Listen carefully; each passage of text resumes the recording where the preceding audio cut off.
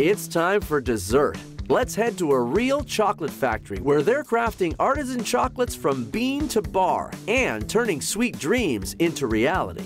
They kind of call you the real-life Willy Wonka. They do, Yeah. You must have kids come in here like, this must be the greatest place on earth. Yeah, no. Right? Kids love it here, and that's a really cool thing, because what we do is we're trying to educate people but not be too in their face about it, about how chocolate is actually made. Who hasn't always wanted a chocolate factory? But I was always curious, like, how far, it's got to start from somewhere, and I wanted to go all the way back to the beginning and turn to find out it comes from a tree, and wanted to learn more about this tree. Yeah. Had to go meet some farmers, meet how it was done, and the only place that actually let me learn was San Pedro Sula in Honduras. You give tours of this place? We do give tours. Yeah, like you're gonna have a hard time getting me out of here. The nibs are what we want. Can you eat these? Or yeah, you can eat those. It's not delicious yet. You'll see that we go through a little bit of. But I get it. Yeah.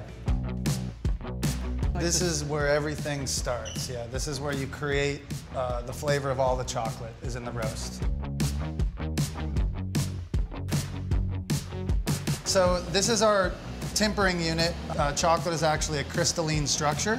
Well, I knew that. So when you want that shiny, nice snap, a luxurious looking chocolate bar, it needs to be tempered. So without this, the only way to do that is with a marble slab. So we'd be working all day. Gotcha. So this thing stays full. Do you ever come by this machine and just for like a few minutes? Come on. Go. So we have one mold here, but the main thing is use the foot pedal to control just filling this mold. So you want to kind of go in at a slant.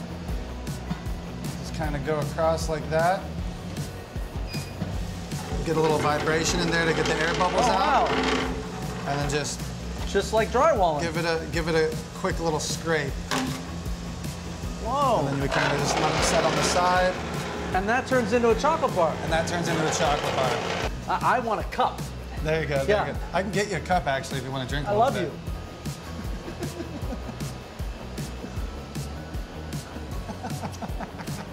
Oh my gosh. Living the dream, you know?